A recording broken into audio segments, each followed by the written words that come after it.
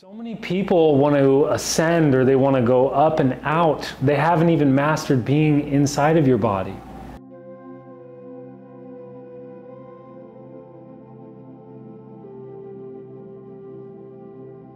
Welcome back, everyone. This is the Mind Body Mentor YouTube channel. Thank you so much for tuning in.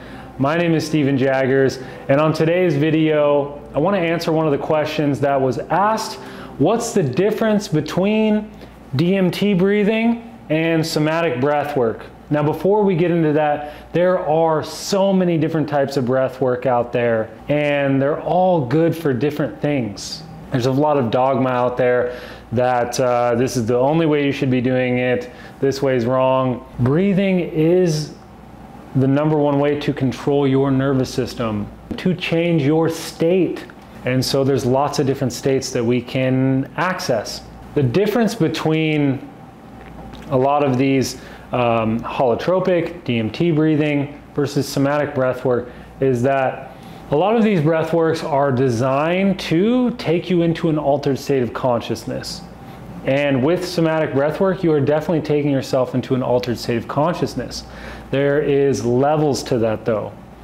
Holotropic, and I think DMT breathing traditionally is done very intensely for an extended period of time.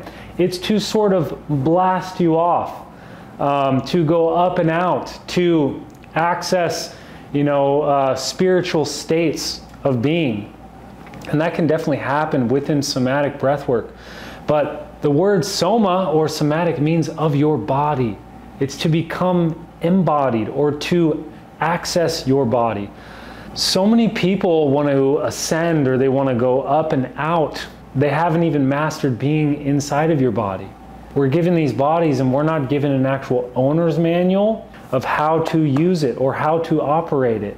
And so somatic breathwork is designed to help you feel into the areas of your body, the areas of your emotions that you have not had access to, that you have numbed or suppressed or held parts of yourself back. Somatic breathwork is designed to feel. That is our motto. It's okay to feel. Traditionally, somatic breathwork is done with yourself and at least another person. It's done with a practitioner and a client, someone that's receiving. And this is so important because it allows you to be guided. It allows you to go in. And most of our wounding happens in relationship to another human. So a lot of our healing happens in relationship to another human. Now, a somatic breathwork practitioner will guide you and might use hands-on touch or verbal cueing or helping you to make noise, to help you make sound, to help you express that which has been repressed and put down or pushed down. A person might be working on you in certain areas. Now, if you've ever gotten body work and someone's pressed into the side of your hip or pressed in your shoulder and you've been like, ow, you weren't actually aware of yourself. You weren't actually aware that that part of your body was tender.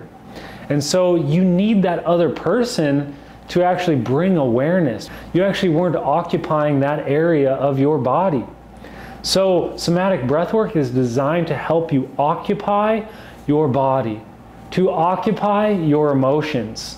And when we're not occupying our body, when we're not occupying our emotions, we're numb. And if you are cutting yourself off from that, you're not going to have access to the highs. If you don't have a solid foundation in your body, if your roots don't grow deep, you can't access those higher states from a grounded place.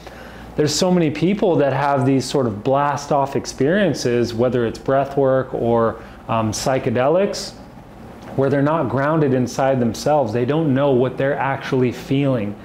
They don't have a strong sense of self, so they get lost. And so your tree can only grow as tall as your roots run deep. To say, why do we even want to access these higher states of consciousness? It's to actually take these messages and bring them back into our bodies so we can become embodied, so we can operate from that place right here and right now in our life. That's what it's for. That's what it's all about. So you can have a higher quality of life right here, right now, so you can cultivate healthy relationships with other people, and you can cultivate healthy relationships with yourself. And that's what somatic breathwork is all about, is cultivating a healthy relationship to yourself, your body, your emotions, your soma. Because the body is the temple, right? And the temple is where we go to worship. So let's take care of our bodies, and therefore we can access higher states after that. But if you found this information relevant, if you have questions, comments, leave them below. Hit the like, hit the subscribe, and I can't wait to see you on the next video.